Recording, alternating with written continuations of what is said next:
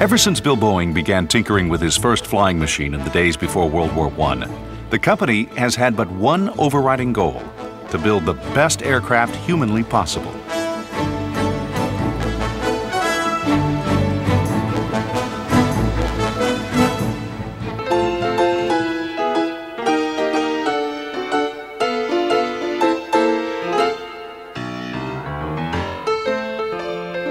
In the beginning, Boeing's planes were built in a converted barn.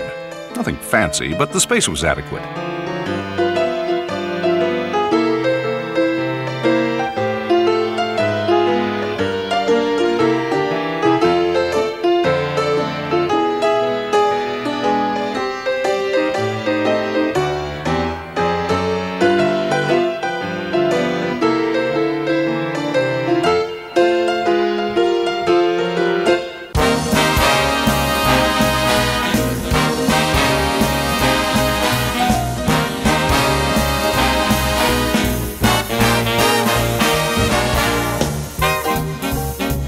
As the number of orders and the size of the aircraft grew, so too did the assembly buildings.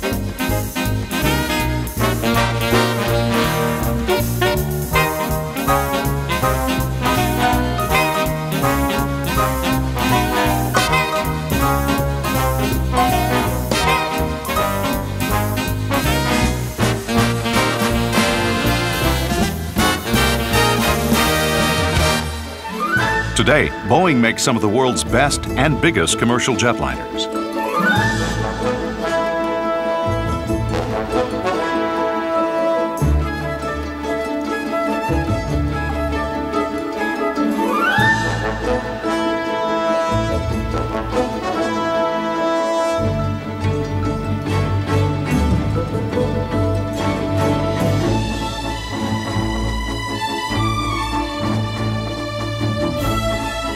Not surprisingly, Boeing has created a suitably massive nest for the birth of these gigantic birds, the assembly building in Everett, Washington.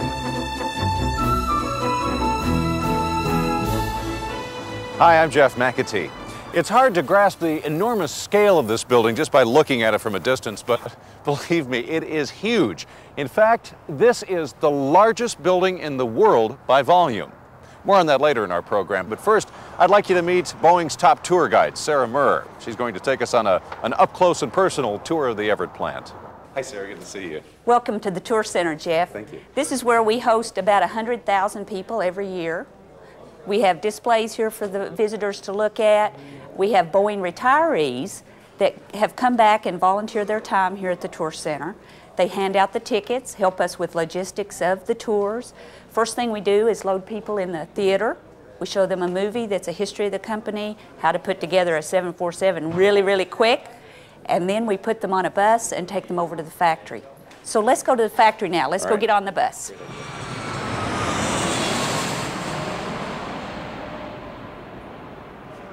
So Sarah, how does it all start from an idea in some designer's head to get to the plant? The engineers, typically you've heard the phrase, it's on the drawing board. Well, today that drawing board is actually a computer. And all of the design engineers, the people that work the structure, the electrical engineers, the payloads engineers, they all work together on a common database and design the airplane in the computer. And they can do a mock-up of the airplane in the computer so that they can see where any interferences with their parts are. How has this speeded up the process from the old days of pen and paper? Drastically, because one of the major differences now is we don't have to build a physical airplane that was used as a mock-up. So basically we built an airplane never intended to fly, was designed to make sure all the systems, the electrical wiring, the hydraulic tubing, the structure, that everything fit together. We don't have to do that anymore. That saved time and money. 3 models are built here in Everett. All are wide bodies. The venerable 747, the 767, and the 777, the world's biggest twin jet. Boeing's other jetliners, the 737 and the 757, are built at the company plant in nearby Renton, Washington.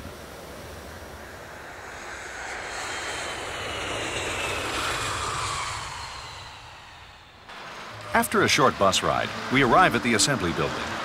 At first glance, we see that the interior easily matches the gargantuan scale of the exterior.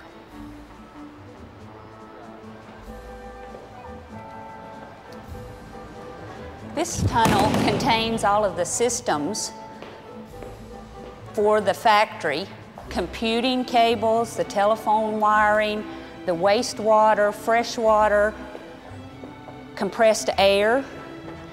Look down to the other end. You want to guess how far that is? That's about 1/3 of a mile. Well, it looks like you could run a marathon in here. I mean, Yes, and in fact, we have a lot of current Boeing employees running, and we have one gentleman who retired from Boeing over 20 years ago who continues to come back here every day and log miles going up and down the tunnel, out of the rain. To help us envision just how many wires and cables are used in the plant, Sarah shares this tidbit of trivia. If you were to stretch all the fiber optics in this building end to end, they would run 2,000 miles, roughly the distance between Seattle and San Diego. This is the largest building in the world in volume, 98 acres under one roof, or 40 hectares, 472 million cubic feet, or 14.2 million cubic meters. Okay, now how do you put that in human terms? Okay. How do you relate to the size of this place? Have you and your family visited Disneyland? Yes. We could put Disneyland inside this building and still have room for 12 acres of parking. You play basketball? Yes. 911 basketball courts could fit inside this building. We could play 74 football games inside this building all at the same time. That would really speed up the tournaments. Right. We could play them all on one day and it'd be over with for the entire season. Those of you who grumble over high heating and cooling bills might wonder how Boeing can afford to heat this place and still turn a profit. Incredibly, the answer is the building maintains a year-round temperature of 70 degrees all by itself. There are 1 million light bulbs in the ceiling, thousands of workers, and hundreds of pieces of equipment. Generating heat is not a problem. Plus, recirculating fans in the ceiling help move warm air back down to ground level. In summer, the cool breezes off Puget Sound help keep the building comfortable. All they have to do is open those big factory doors, which, by the way, are about the size of a football field, 300 feet wide and 120 feet high. Now this, you say it's the largest building in the world by volume. Can you give us some comparisons to other big buildings that we're familiar with?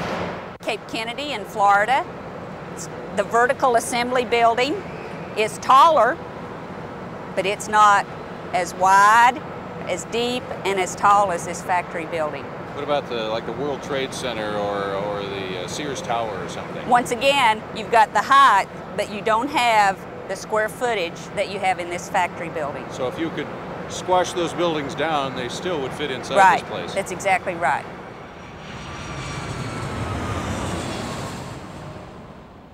This area is what we call major assembly. We've got 1,700 suppliers from all over the world that provide us parts, and the parts also come from every one of the states in the United States.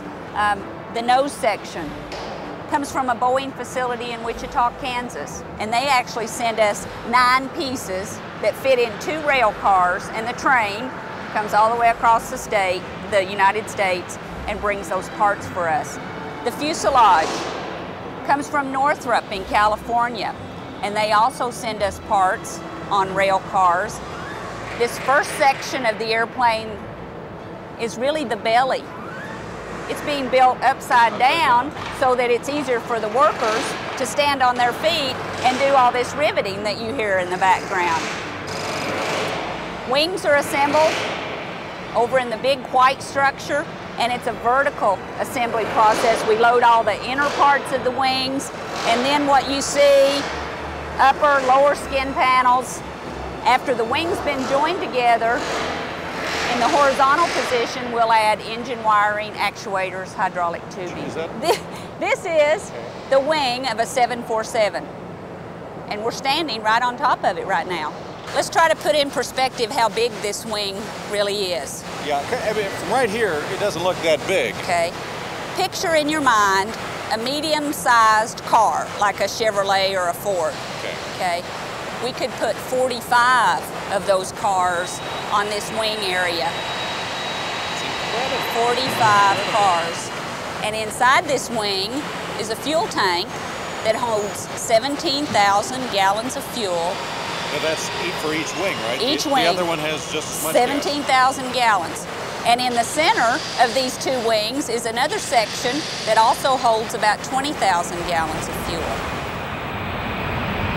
And that's what helps this airplane fly on those long nonstop flights like San Francisco to Sydney, Australia.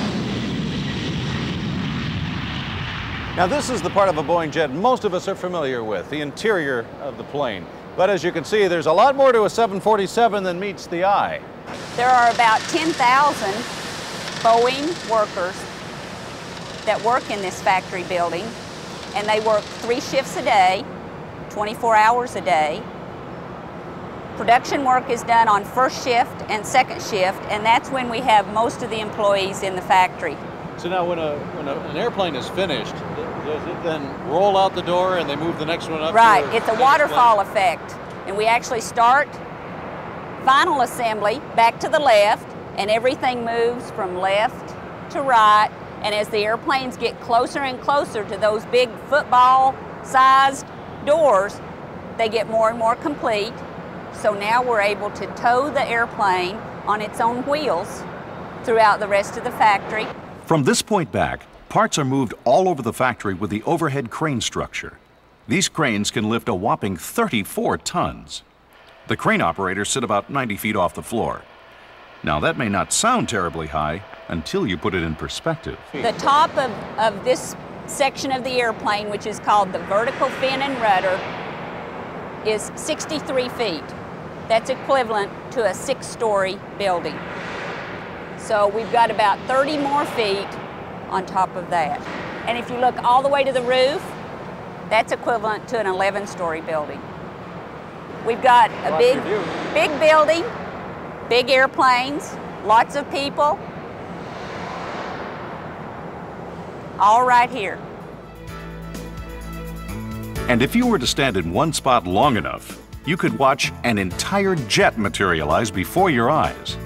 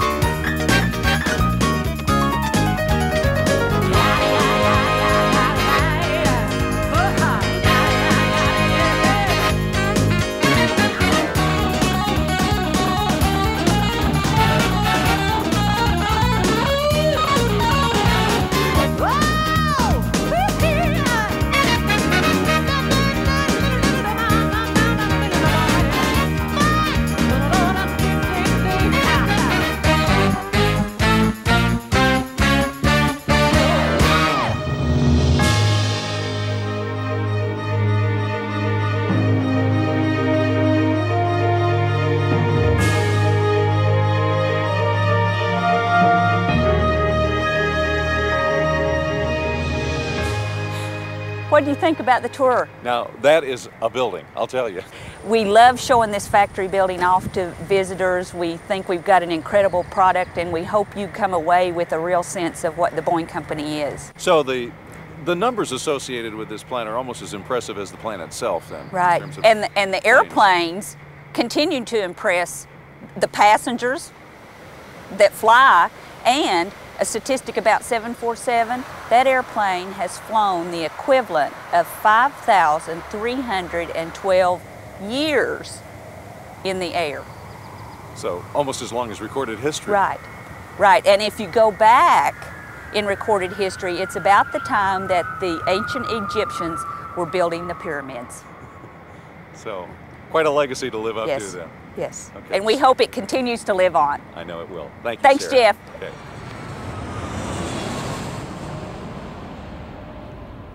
Assembly is just part of the story in Everett.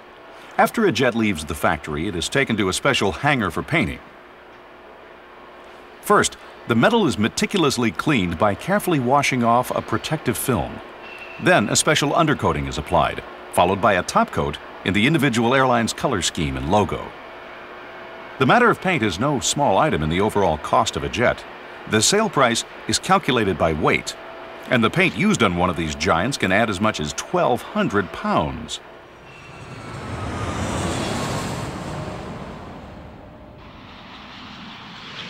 The final phase of the building process is the so-called test drive.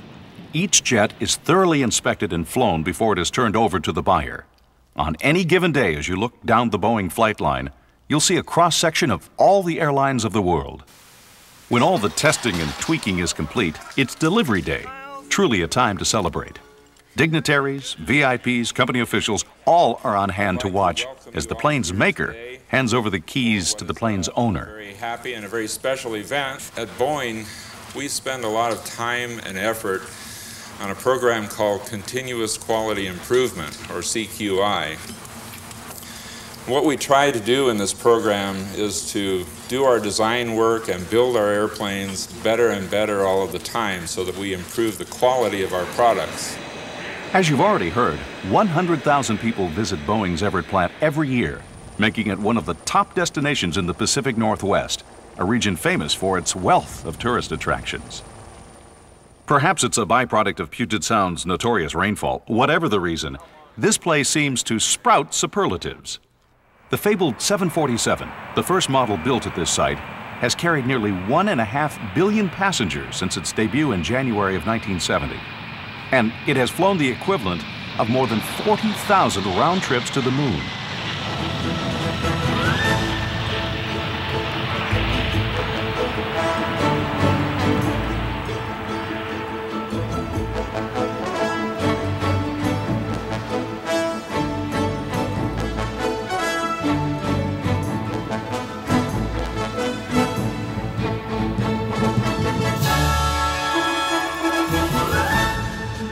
Every 2.5 seconds, somewhere in the world, a Boeing plane is either landing or taking off.